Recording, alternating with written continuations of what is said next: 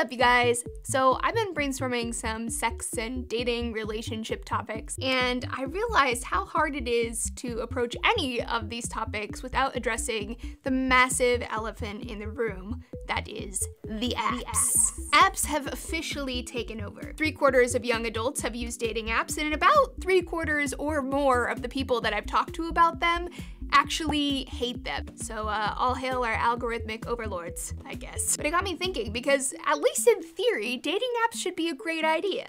So why are they so exhausting and demoralizing? I have a few theories. One is just that, dating apps are a type of social media, and like all of the other videos I've made about social media on my channel, there's a lot of problems. But outside of all of that stuff, there is one big bombshell about dating apps that I actually haven't seen many people talk about. It's largely invisible, and yet it almost certainly has an enormous impact on our experience using these apps. And that, my dears, is the sausage factor. Dating apps take the cake in the social media world for being the most male-dominated. How male-dominated are we talking here? A report published just this April found that 76% of active Tinder users are male. I was shocked to learn that in the UK and Italy, Tinder is 90% male. 90%? What? Now, if I'm putting on my tinfoil hat, the reason why this isn't really discussed in the news or media is because the apps really don't want people to know this, and why would they? That has zero effect. It works out perfectly fine for lesbian and gay daters, and in fact, dating apps may even have a certain advantage for LGBT populations because it's harder to find your people. But for the heteros and the bisexuals, it's a little problem. And not just in the obvious ways either. There are a lot of ways that sex ratio imbalances can affect our dating and mating behavior. So let's start with the obvious. This creates an extremely competitive environment for men on apps who may feel like it's hard to, get a fair shot. They're spending all this time and nothing's really coming out of it. Meanwhile, women are bombarded with said sausage and may become overwhelmed. Consider, for instance, that to get a match, a woman needs to swipe right on just 3 guys. But for men, they need to swipe right on more than 50 women, with one exception. The top 10% of men get matches at about the same rate as the top 10% of women. But outside of that privileged bubble of beautiful people who all want to f each other, it just gets more and more dismal the deeper you go. The bottom 10% of men only get about 1 match per week, while the bottom 10% of women still get about 1 match a day. Interestingly, this sex ratio issue isn't limited to apps alone. It can happen in pretty much any dating market. There's a growing body of research documenting this happening amongst college-educated daters as well. Why? Well, women are graduating at higher and higher rates than men. So if you intend to get with someone who shares your educational level, which by the way is the overwhelming norm, that makes for a very competitive atmosphere for straight, bi, college-educated women. So let's talk less obvious. The effects of sex ratio imbalances have been studied since the 70s, and the gist is basically this. When there's a surplus of men, the dating culture tends to emphasize romance and courtship. When there's a surplus of women, the dating culture tends to emphasize sex. And the early studies found that people actually have better sex in these more sex-centered dating cultures, but it has some downsides too. Women deal with higher rates of objectification, and they have fewer choices of partner if they want to settle down and have a family. Given the potential for reinforcing stereotypes here, I do want to emphasize that these are broad cultural patterns over time.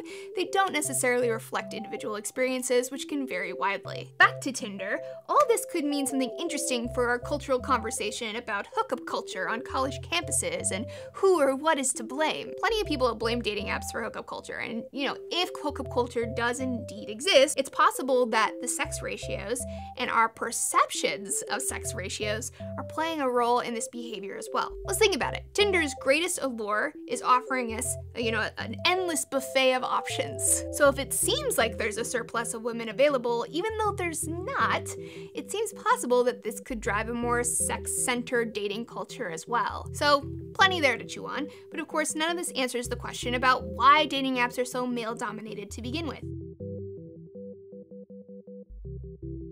The traditional explanation here would be sexual selection theory. You've probably heard of this. The theory goes that women are more selective about who she chooses to have sex with because the potential costs reproductively are higher for her, whereas men may be less discerning because their reproductive costs are lower. We also know that dating apps have more appeal to people who are interested in casual sex, and so, 2 + 2 = sausage fest. But as tidy of an explanation as that may be, there is one little factoid that kind of throws this theory for a loop. Tinder's sex ratio didn't used to be this imbalanced. As recently as 2015, it was more like 60-40. So that means that over time, women aren't signing up for dating apps at the same rate, and/or they're logging off. If the multi-billion-dollar invention of female-centric dating apps are any indication, the fuckboy contingency is a big part of the problem. Problem isn't that all dudes are insufferable creeps who treat women on apps like blow-up sex dolls. It's just that there are enough of that type of guy that pretty much every woman is going to encounter that when she uses dating apps. That's how we got things like Bumble, but actually even Bumble can't claim a win here because their app is still 67% male. So I have a few more tidbits for you to consider about dating apps in light of this sex ratio theory, if that's what you want to call it. The first is that in environments where there's a lot of competition, people tend to lie out their ass. And you can apply this to any competitive situation, right? Take capitalism. As industrialization took full effect, the federal government had to interfere because there was so much false advertising. So, not surprising that in a competitive dating market, there's quite a bit of truth stretching to be found, especially about things that might set someone apart right off the bat, like their appearance, saying they're taller or thinner or whatever than they actually are, the degrees they hold, I've unfortunately encountered that one, as well as signals of their socio-economic class. And sure, individually these might, seem like little white lies that are harmless, and maybe they are, but in the aggregate, it creates a dating culture where people start to distrust each other. Number 2, the paradox of choice, that while it might seem like more choices should make us happier because we can find the most perfect mate of all, it actually ends up making us more miserable. And even if you don't use apps, or you're already in a relationship, right, we are all keenly aware of how many choices lay just a few clicks away. The mere presence of this tool can overwhelm us with considerations about our partner, what we want, what a perfect partner for us might look like, and this can make it harder for us to commit to them. And even worse, the paradox of choice has been shown to make us feel less satisfied when we do make a decision, and to constantly be kind of second-guessing ourselves. Who doesn't need a little more self-doubt in their life, am I right? As a side note on this one, I wonder if the paradox of choice that's come with dating apps informing our dating culture has driven some of the increased interest in polyamory as a relationship style. I also wonder if the presence of dating apps has made it easier for people in toxic or abusive relationships to walk away because, at least in theory, that there are more choices for you out there. Okay, my final observation of the spill out here, it seems like dating apps are making it a little more awkward, maybe, to connect with people the old-fashioned way in real life. From what I can tell, this mostly applies to Gen Z because they are the first generation to not know a dating world without apps. It feels more normal to connect over a dating app or even Instagram, or maybe it just feels less risky.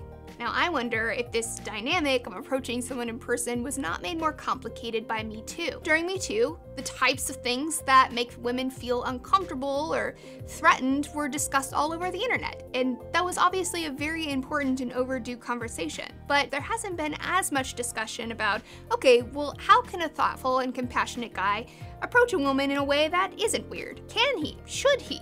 What if you're interested in someone you work with? Is that totally off limits now? What is the new protocol? Now that I'm thinking about it, I wonder if, that alone doesn't drive some guys to use apps instead as well. All right, I hope I'm not coming off as a Luddite who thinks dating apps are horrible here, but I do think there are some things we should be considering and talking about more widely because it might help us figure out how to have better dating app experiences and also how to create a better dating app market. One of my friends, Michael, he started the dating app Sweet Pea to deliberately challenge some of this algorithmic nastiness that happens with dating apps, and part of that is also just these apps are not transparent about it, right? All right, my dears, I would love to know your thoughts on this. I would also love to know, are there certain topics bouncing around in your head right now related to sex and relationships that might be interesting discussions to have here on my channel? Doing live streams regularly now, I've realized how much I miss talking about sex, and you guys are so thoughtful, and I feel like, yeah, it's just fun. So let's do it. All right, my dears, I'll see you next time.